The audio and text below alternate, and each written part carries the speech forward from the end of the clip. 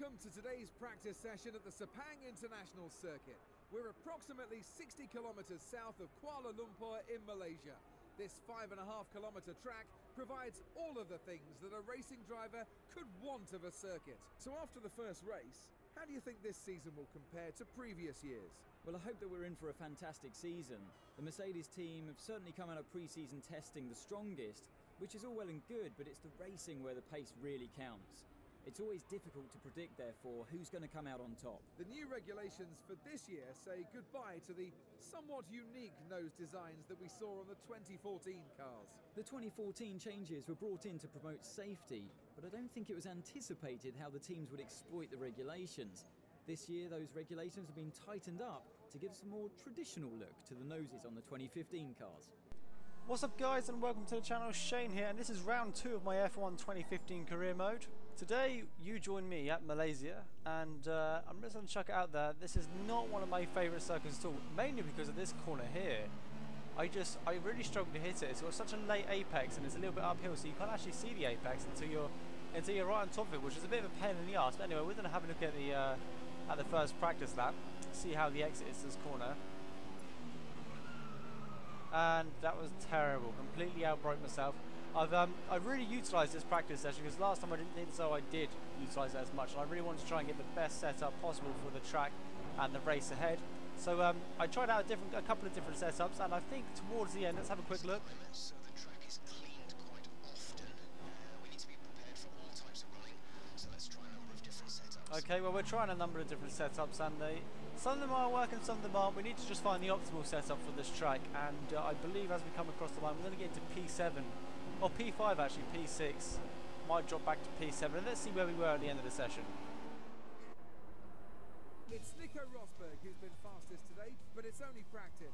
He'll be wanting to repeat that pace tomorrow when it comes to qualifying.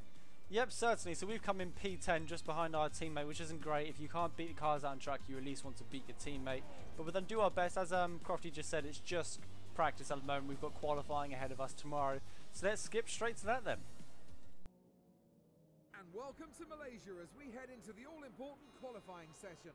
The drivers are raring to go, and we're just waiting for the lights to go green to signify the start of the qualifying hour. Last year we saw a wonderful race here in Malaysia, and I'm expecting another fascinating weekend to come here in Kuala Lumpur. Well, there are at least 3 or 4 other drivers that could be strong contenders for a front row start tomorrow, so it's difficult to predict who will come out on top, but it's certainly going to be an exciting qualifying session today. So here we go guys, for another round of one-shot qualifying, and yeah, I hate this. I want to be able to do a full length or even a short qualifying. I want to be able to do a 15-minute session, but still only do a 25% race, and I really wish Codemaster could patch that in. But anyway, we've started our flying lap, and we already know from our previous lap that the fuel's in rich, but I want to put it up into rich anyway. And as you can see, it looks like Bottas is actually in front. No, Hamilton's in front. We are up into P3, P6. So you can see how closely packed the field is, because you can actually see on the track, there's Hamilton, and there's 7 cars between us at the moment. So we're still quite close together. We might be able to get, I'm hoping for about P5, P6 around that area. If not, I want to be above 10. Taking this corner nicely, actually gaining quite a lot of time on Hamilton there, but losing it on the exit a little bit. What can we do along this long left-hander, and then it flicks quite tight to the right, and then we've got 2 right-handers afterwards. Keeping it nice on the track, extending ever so slightly, putting the one tyre on the curb. Doing it again here, corner cutting a tiny little bit, but we're in P1. We're in provisional P1 for the Malaysian Grand Prix. But anyway, as we come down to this corner, the Mercedes are going to outbrake us quite easily. We take the apex perfectly, losing it again on the outside, going left and right, trying to get our traction. It's just not happening. Hamilton pulls away. This corner I could have taken a little bit tighter, wasn't too bad considering. And now we've just got the long straights left after this tight right hander with the apex I can never hit. And it's the straights where we're going to lose some time. Locking up a tiny bit there, missing the apex, but it means we get a better run into this. But as you can see, we're in P4 at the moment, P5. We're just going to keep on dropping places while the Mercedes engines go past us. Are we going to maintain P5? Maybe. We've missed the apex quite significantly. We've got a poor exit, lost of traction, P6. The start-finish line is a couple of 100 metres up the straight, and we have come home in P6 for qualifying, which is pretty good. It's pretty good. It's above P10, which is what I wanted. Daniel Ricciardo looks happy with that, and so does Jeff. So it's all good, quite a good qualifying session. Hopefully we can turn that into some significant points in the race. Mighty qualifying performance from Mercedes today, with both cars on the front row for the race tomorrow. They've really worked hard this weekend, and it seems they've been able to set up the cars perfectly today. Whether this will translate into race pace tomorrow, well, we'll just have to wait and see. Well, to be fair, the Mercedes are pretty strong regardless, so I don't think they have to try as hard as everyone else, but never mind, we'll see what happens tomorrow. My teammate not doing as well and is down in P12 again, so yeah, we'll see what the race brings. Good afternoon and welcome from Sepang, where the cars and drivers are getting ready to start the Malaysia Grand Prix. On pole today is Lewis Hamilton. The Mercedes was dominant during qualifying, and with the power unit advantage, well, you just can't see anybody challenging for that race win today. He was driving on another level yesterday, so it wouldn't be a surprise if he just pulls away from the field and is untouchable. But as we know, anything can happen in Formula 1, so we'll just have to wait and see. Nico won the last race with a performance that Toto Wolff called a drive of true class. He seems really at home in this Mercedes team, and it's from that platform that he's able to put in these great performances. Nico certainly had the edge over Lewis last time out, and he'll want to put one over on his teammate again today. Don't underestimate the mind games that are going on between these pair as they battle it out for supremacy. And here we are, guys, on the grid for the Malaysian Grand Prix. Now, I'm not sure why I went through this for about 3 or 4 extra seconds. I wasn't intending on changing my tyres. I was like, oh look, let's see what we can do on the grid, or let's see what we can do with all the people around us, which turns out to be absolutely nothing. But anyway, we're here. See if you can manage third or better. Third or better, very optimistic Jeff again. And it's lights out and away we go, and Bottas got up to a flying start. He's in P. Oh my goodness. Both the Williams have got off to a flying start, so Massa and Bottas got off to a good start. Massa's overtaken us. We're going to try and take him up on the inside. It looks like Verstappen's taken us up on the inside. We're now on the inside of Massa. Hopefully we can maintain position. Looks like Verstappen went into the back of Vettel, it looks like, in the Ferrari. We're on the outside of the Ferrari. No, we're not. We've lost our traction. We've hit Verstappen. Do we maintain P6 for the time being? It looks like we do. We're going to brake nice and early into this corner and try and catch up. We go around the outside. What an overtake on Sebastian Vettel. We took it around the outside. We broke late. Vettel broke too early and we went around the outside, which was a pretty superb move if I don't say so myself. And just remember, guys, this is the second day I've played this game. Actually, no, it's still Friday. I'm recording this on the day the game came out. So, yeah, I'm still quite slow. Still going to get used to the setups, etc. The track is clear, so someone's already come off. It wasn't me. Braking nice and late. And can we catch up Kimi? Taking corners like that, I should imagine so. We've got to try and avoid that this race. We don't want to pick up any penalties. Not that we have done so far, but we don't want to exploit the game for its weaknesses at the moment, and that is not giving anyone penalties. But if needs be, we might just do it. Anyway, we're going on to my most hated corner in the whole of the Grand Prix. Just, you can't see the apex, and there's just no braking zone. It's just absolutely terrible. But anyway, we get quite good traction off that. We're going to put the fuel up into to try and defend from Sebastian Vettel, who's going to have a look on the inside. We're going to stick around the outside, and who's going to come out on top? We give him the room. Sebastian Vettel's already there. We get the DRS if it was activated, which it isn't.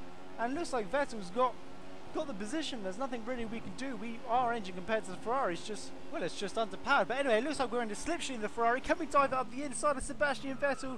We're going wheel to wheel in this corner. We take up the inside. We haven't collected each other yet. He's now on the inside. We've got the outside. We go a little bit wide.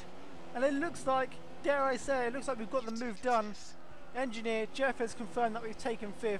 But that doesn't mean Vettel's not going to give it another go. You can see the proximity arrow. Is he going to dive up the inside? Not this time. We hit a late apex and run a little bit wide. And it looks like we're maintaining P5 at the moment. Ever so slightly cutting the grass. And there as well. And here. Again, I've just taken so long to get used to this game. I know I should be better than this, but unfortunately I'm not when I'm playing the game this so early on since release. But now skipping to the end of lap 2. We are still defending from Sebastian Vettel. He's going to take another look up in the inside. And he's probably going to make the move stick. We've gone very wide. We should get a better exit. Maybe we can get the cutback. Nope, he goes well. We kind of hit side pods actually, so that's neither of our fault. But we've got a yellow flag up I just saw on the left hand side. Okay, DRS is now available, but there's a Ferrari in the wall back there, so let's just get that in slow motion and see who that was. Here we are again, DRS is now being enabled, and I noticed there's someone on the left-hand side of the track in the wall, and who is it? That's Kimi Räikkönen in the Ferrari, so he's binned it in the wall somehow. He's either come and collected with someone, or God knows what's happened, basically. Means we are up into P4, which is really good. The AI are very unpredictable. They're taking a lot more daring moves. They're acting like real drivers, which is why I think they're taking each other out. Well, not so much taking each other out, which is why I think they're taking more chances and then crashing. So that's pretty good for the game. So here we are, coming towards the end of lap 3 now. I can't believe we're only on lap 3 and so much has happened already. But it looks like Massa's going to try and get the run on us. He's going to take it around the outside. Will he be able to pin it on the outside? I go quite defensive on the middle. I try to stick it out. And it looks like Massa, I've got the DRS. Hamilton's put up the fastest lap. I've got the DRS, but Massa's just shot up into the distance. And here comes bloody Vettel as well, so he's flown off. Okay, on the primes the next stint in 2 laps time, but we're going to try and sling up the inside of Sebastian Vettel. Can we get it done? We go quite deep into this corner, pushing him wide, flick it around the inside. Massa's got a beautiful line through there, so he's just shot up into the distance. We lose traction on the back end again. Thank you very much, race engineer. Jeff, sorry, I'm used to calling him a race engineer from F1 2014. And we go a little bit deep into this corner. Will Vettel get the run on us? I don't think so. He's right there. We're going to put the brakes into rear. It looks like to stop from locking up. We have to lean off the accelerator quite a bit to make sure we get around this corner. And as soon as I said that, it didn't happen. But it looks like we've held off Sebastian Vettel so far. And let's see what happens on the back straight.